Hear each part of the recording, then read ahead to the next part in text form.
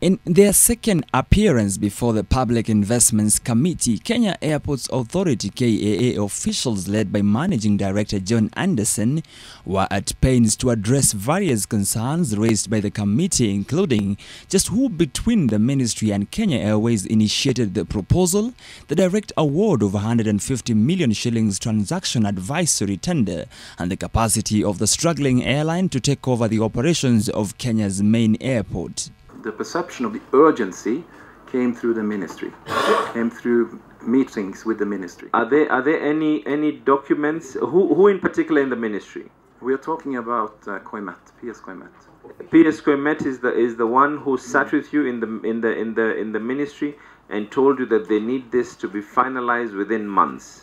As quickly as possible, as soon as possible, yes. The committee also questioned the possibility of a conflict of interest, as Isaac Awondo, the KAA chairman, is also the Group Chief Executive Officer of Commercial Bank of Africa, which will soon be merged with NIC Bank. Both banks owe KQ more than 5 billion shillings. Dissatisfied by KAA's responses, the committee recommended that the transaction be put on hold until it concludes investigations and the Auditor General probes and reports on the nitty-gritty details of the controversial deal.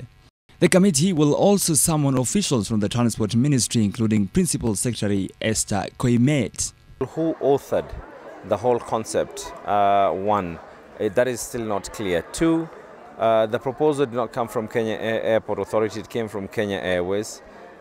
Three, the way that they picked up the transaction advisor. Every single board minute paper that is there, there have been indications, and even the PIC and letters from Kenya Airways as well, there have been indications that they were really trying to rush it.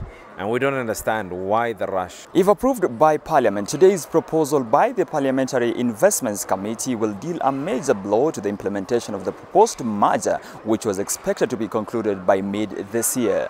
Victor Kiprop, NTV Business, Parliament Buildings.